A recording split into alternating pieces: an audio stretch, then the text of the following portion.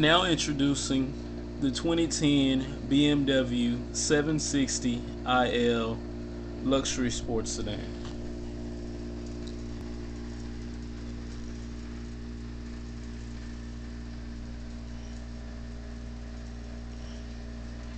As it roll up, you see the classic lines of any BMW, from the long hood to the sloping A pillars, B pillars, classic BMW door styling where it kind of pulls up right there, to the short rear deck and large flabby trunk.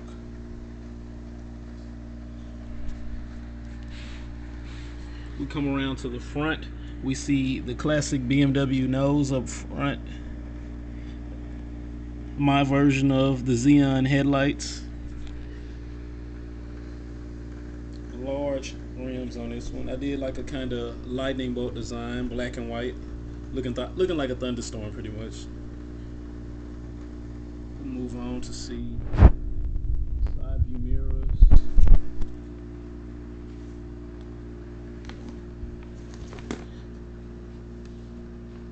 All the way to the trunk. Then another classic look from the side of the vehicle.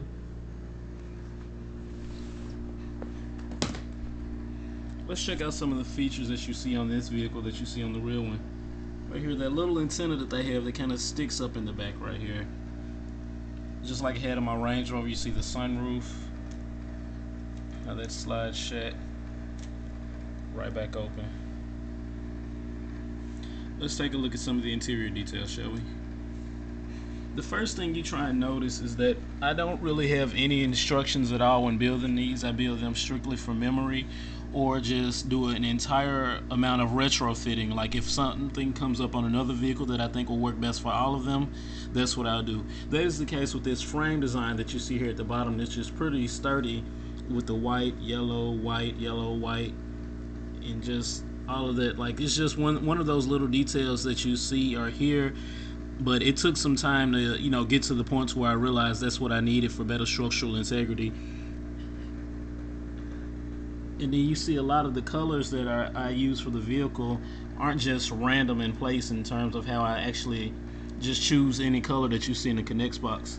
Like for more aesthetic purposes, you see here that right behind the door, I wanted this curve to be noticeable right here for the BMW style. So right underneath, I used much darker colors.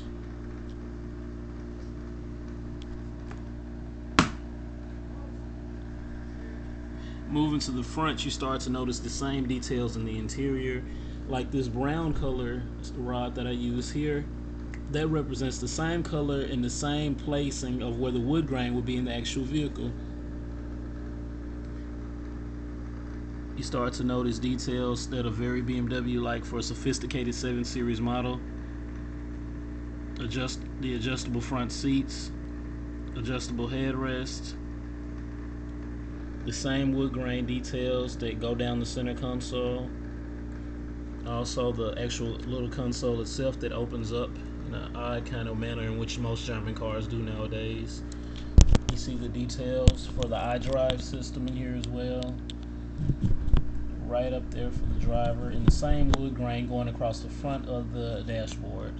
This is the long wheelbase version. So you see we have a lot of leg room, and of course the little console that opens up back here for the rear passengers. You see that space headrest. The same wood grain that you see on the doors that are in the front of the car. Let's go check out the trunk room.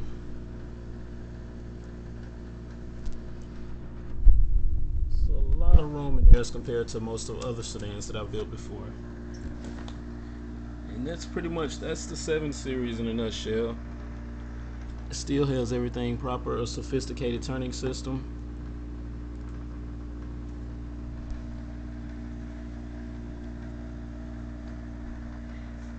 Let's go ahead and show you how the doors close and lock.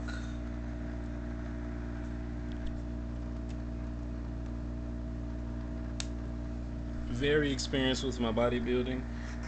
So when you talk about the ultimate driving machine. This is pretty much it right here in terms of the sedans that I've built. This is recently remodeled. Now let's go on to look at another model that's considered the ultimate for its class. This is the only version. This is also another one-of-a-kind Connects car that only exists here. The last of the line 2003 Bentley Azure convertible.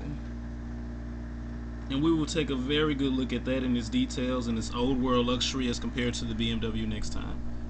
Thank you.